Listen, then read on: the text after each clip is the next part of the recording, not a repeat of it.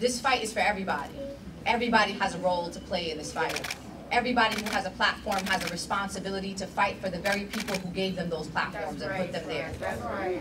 And so we stand here with Shaun King, co-founder of Grassroots Law Project, someone who has risked his life so that he could bring justice to the many people who have been harmed and impacted by vigilantes, white supremacists, folks who have said things against our communities, to hold them accountable, and to stand with the many families.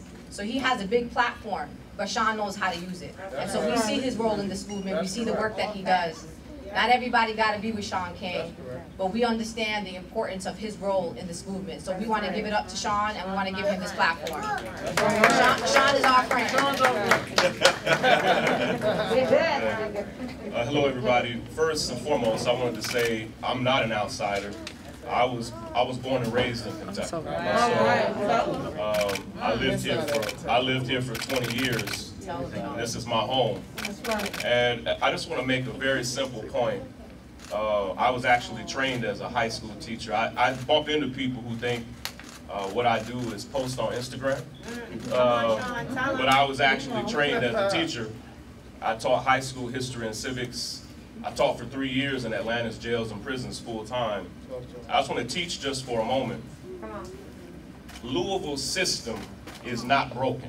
There's a tendency for us to often think that what we're dealing with here in Louisville, what we're dealing with in Kentucky, and what these families are dealing with all over the country is a broken system. But when a system is broken, what that means is that that system was designed well, was well-intentioned, and has deviated from the way it was designed. That's not what we're dealing with. And so when you approach a system that's broken, you approach it with Band-Aids, with tinkers, with little adjustments. What we're dealing with is not a broken system.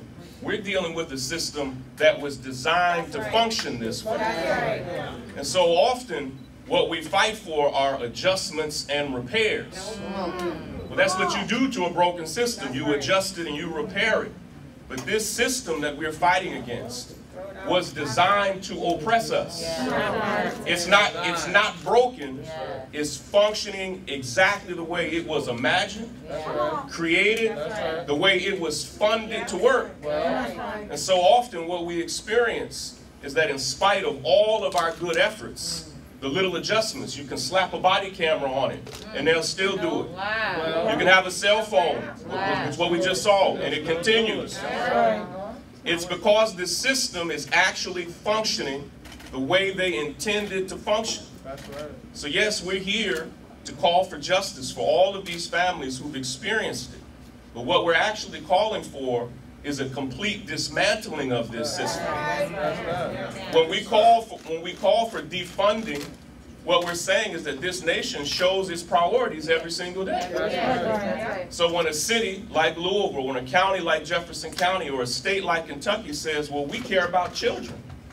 Well, we're saying, show us that in the budget. When people say Black Lives Matter, well, we want to see how Black Lives Matter in your budget. Show us how Black Lives Matter in your policies. And what we understand is that the policies, the budgets, don't match the rhetoric. So we are here to dismantle these systems from the bottom up. And as we stand with these families, we're also calling here in Louisville and here all over the state of Kentucky, we're calling for a complete reimagination. I'll close with this, of what public safety means. Listen, if you go to the safest communities in Louisville, if you go to the safest communities in Kentucky, you can hardly find a police officer in those communities. Imagine in your mind the safest neighborhoods in this city. There are no police there. Let me tell you why those communities are safe. They're safe because everybody's employed. Everybody is well housed. Everybody has access to quality health care. Mental health is actually given treatment. Substance abuse is given treatment. And let me really make it personal. They don't even execute no-knock warrants in those communities.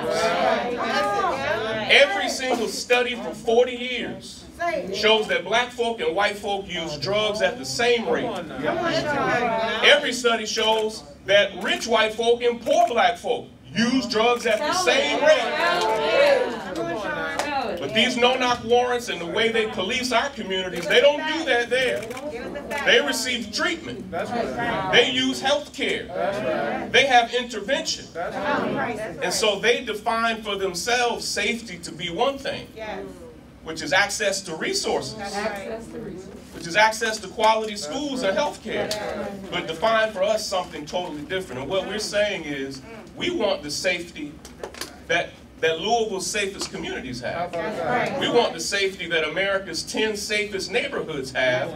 It's not police. That's the safety we want. And that's what we're calling for. And we are so immensely proud that these families are able to push through their pain, to hop on planes, to put themselves in harm's way during a pandemic, to still not just fight for their own case, but to show each other support and love. And lastly, I am so grateful for the Until Freedom organization. They are filling a need all over the country by loving on families and loving on communities in practical ways. We saw yesterday, Louisville felt the love, and it was a beautiful thing. So thank you all for having me. Let's keep fighting for justice. All right.